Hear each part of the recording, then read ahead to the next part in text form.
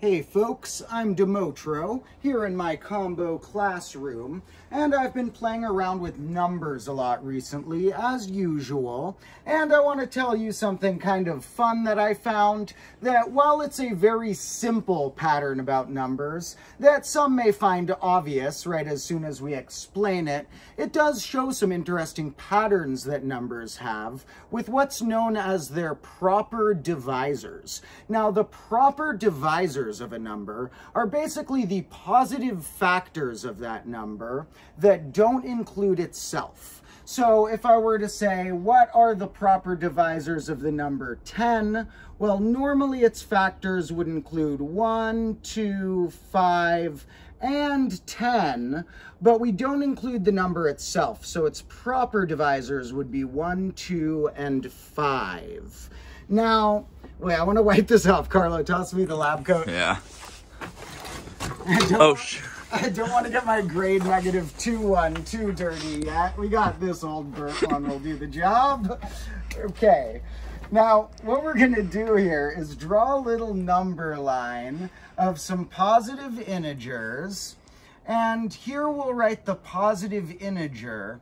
And above them, what we're going to write is their largest proper divisor. So in the case of 1 here, it does not have any proper divisors because 1 is itself. And so we'll leave 1 off for now and start with 2, whose largest proper divisor is the number 1.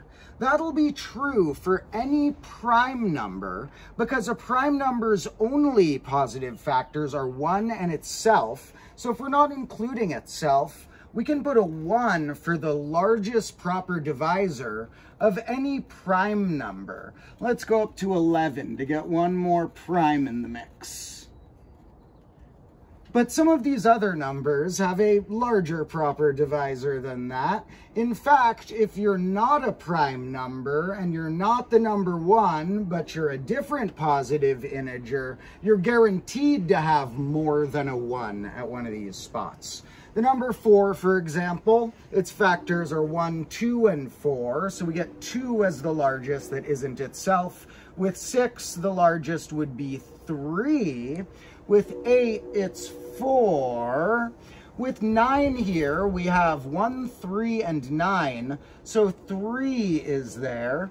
With 10, we have a 5 is the largest proper divisor. Now, there's a lot of interesting patterns building here, but the way that we're going to try and make them especially pop out is by asking not what is the largest proper divisor of a given number, but for one of these numbers, not even looking at its own proper divisor, but what is the sum of the neighboring proper divisors? If I take one of these spots and add up the largest proper divisor on either side, what will I get? And we'll write the answer, I guess, above here, linking some of them. Here, for the number 3, its neighbors are a 1 and a 2, which add up to 3. Here we have 4, has its neighbors are a 1 and a 1, add up to 2. 2 and 3 add up to 5, 2, 7, let's see, whoops, that 4, 9, 4. Now, there's some interesting patterns emerging on this level of numbers as well. And the first question I want to ask is, when does a number generate itself? Because it happens a lot here. 3 had its neighbors add up to 3. 5 had its neighbors add up to 5. 7 had its neighbors add up to 7. And we can notice that for some reason or another, all of these odd numbers from 3 up generate themselves, but the even numbers don't. Why is that? Well, when I was fiddling around with the numbers and came across that, I was like, I better try and algebraically see what exactly is going on when I add the neighbor largest proper divisor of an odd number. Well, what's special about the odd numbers is that, not that they're odd, because we're looking at the neighbors, that both of the neighbors are even. Now, for an even number, here's our even number that we're imagining the factors of. It's going to have 1 and would have itself, because any positive integer has 1 and itself as possibilities. And we're not going to write the itself due to only looking for the proper divisors, the largest that isn't itself. And we may have other pairs of numbers for an even number. It's hard to say how many, but we're guaranteed at least one pair of numbers that multiply into this even number. 2, which is obviously going to be a factor of any even number being divisible by 2. And the number paired up with 2, which is the original number there over 2. Because any even number needs to contain half of itself as a factor to be paired up with that 2 and multiply to itself. And if we're not counting the number itself, half of itself is guaranteed to be the largest proper divisor. To have a larger proper divisor, it would need to be paired up with some number between 1 and 2, which can't be one of the factors, a fractional thing. And so half of any even number is guaranteed to be its largest proper divisor, which is one of the patterns we can see here. 1, 2, 3, 4, 5, sort of like a staircase going up, but skipping some, because it's half of any of the ones that are even. So then what's happening when we add up 2 of those that are neighboring an odd number? Now let's say we have m is some odd number. Well, its neighbors are m plus 1 and m minus 1. And each of those neighbors, we said, had its largest proper divisor be half of itself. So we'll take half of those as what the neighboring largest proper divisor would be. And we said we're adding them, so we'll put a plus.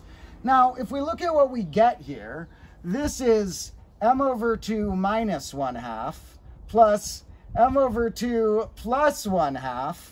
That all adds up to m plus 1/2 minus 1/2. So just m. So anytime we add up the neighbors of an odd number in this fashion, adding their largest proper divisor, we are algebraically guaranteed to get the odd number itself back. And I thought that while that's simple, it's kind of neat just stumbling across that as I was fiddling with numbers. So I thought, are there any other patterns lurking in here? And we do get one other notable trait, I'd say, which is that if we ever generate a 2 on top here, that's only going to happen in the cases of numbers that are between 2 primes. And it's only going to happen when these primes are 2 apart from each other, which are the ones known as twin primes. It's an open question in number theory whether there's an infinite amount of twin primes or not, and they're heavily investigated. So I found this, while it won't crack the hypothesis, to be a fun little definition of the numbers between the twin primes. That those will be numbers that if we play this game, adding up their neighbors' proper divisors, if and only if you're between twin primes, you'll spit out a 2 in that process. Now, leave a comment if you can find any other patterns for what happens in between odd numbers which generate themselves, these spots between twin primes, which generate the lowest possible one here, if we're in this range, which was 2. And, I mean, debatably, if we had tried to include one with a 0, we could say that added to lower, but I started from here. 2 in any case, if and only if we get 2, you're between twin primes. What about in between those? Because any other even number is guaranteed to have less than itself come out here, because If you're an even number, you're between odd numbers, and their largest prime factor is going to be less than half themselves. And 2 less than half yourselves added up is less than yourself. So all other even numbers that aren't between twin primes will be more than 2 that they generate in this game, but less than themselves. So what other patterns are there? I don't know. Leave a comment if you see any. I just wanted to share some of the stuff that goes on in my own little notepads and investigations I do for fun. There's some other really cool patterns that I'm waiting to show you folks in grade -2, because I'm working with programmers and animators and such to make sure I can bring them to life. This was just a casual little bonus one. Our official start to grade -2 will be coming soon, and make sure that you've checked out the grade -1 finale on the main combo class channel. I'll see you folks in the next one, because I'll be doing some random little bonus math videos like this throughout this week. And until then, hope you have a good one.